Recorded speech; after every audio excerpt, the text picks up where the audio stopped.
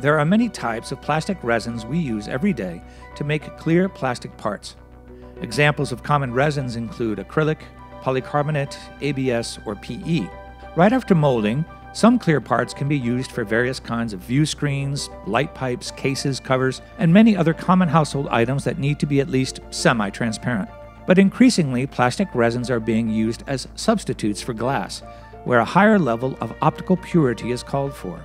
These types of applications include plastic lenses, face shields, medical and scientific optics, or high-end consumer goods where perfect surface finishes are essential for product success.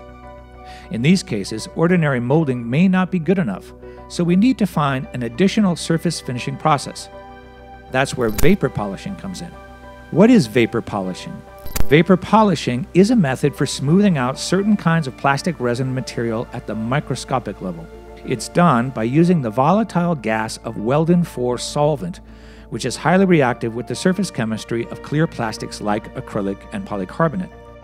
How does it work? First, and this is very important, it's essential that you have an environmentally controlled and sealed workspace.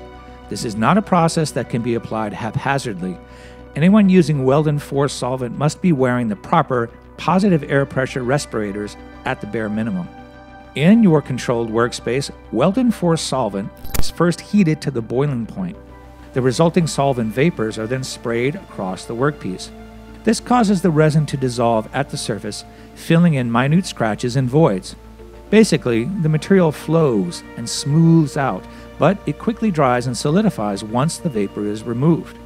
To get the most out of the process, the workpiece should normally be hand sanded or machine polished to remove any major surface roughness or irregularities. One of the great advantages of vapor polishing is that it can reach down into areas that human fingers cannot, so even recessed features can be vapor polished and their surfaces greatly improved. When done correctly, using the right procedures and equipment, vapor polishing poses no harm to the environment. In our facility, all vapors are pulled through a 3-stage carbon filter, so no contamination or fumes are released to the atmosphere. Vapor polishing is a fast process with a very short lead time. Once the vapor is applied, the target piece is noticeably clearer within a few seconds. Longer exposure to a given area is not necessary, so even large pieces can be finished in minutes. The surface film solidifies immediately and is ready for use.